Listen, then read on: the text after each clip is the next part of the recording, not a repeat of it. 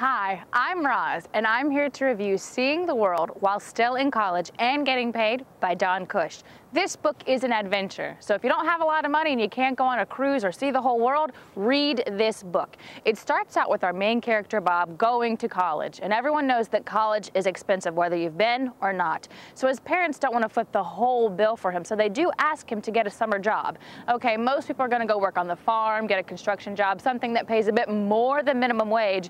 But no, Bob goes and gets a job as a radio officer on a Navy vessel. How crazy is that? Well, his mom did help him a bit. So he goes off, and this guy, Bob, he's your prep school goody two-shoe reject, basically. He's the bad guy, basically. All through high school, he's had behavior problems, so you better believe when he gets on that vessel, a lot of things are gonna happen. So he pairs up and partners and makes friends with a guy named Taylor, who's a lowly seaman from the bottom of the ship. And you know, whenever classes mix, a lot of trouble can happen. So they go off on this huge voyage across the seas and get in a lot of trouble. There's lots of ladies, there's lots of drinking, there's games of darts that last for 5 hours.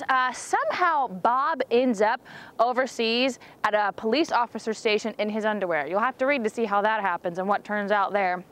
Also, he ends up going someday to a place called Paradise Hotel, and you would think Paradise Hotel is wonderful and elegant and extravagant, but no, there's a sign on the wall that says, "Please don't shoot holes through the wall." Paradise, people. So you have to read Seeing the World While Still in College and Getting Paid by Don Cush so you can have this amazing adventure if you don't want to leave your house. Thank you.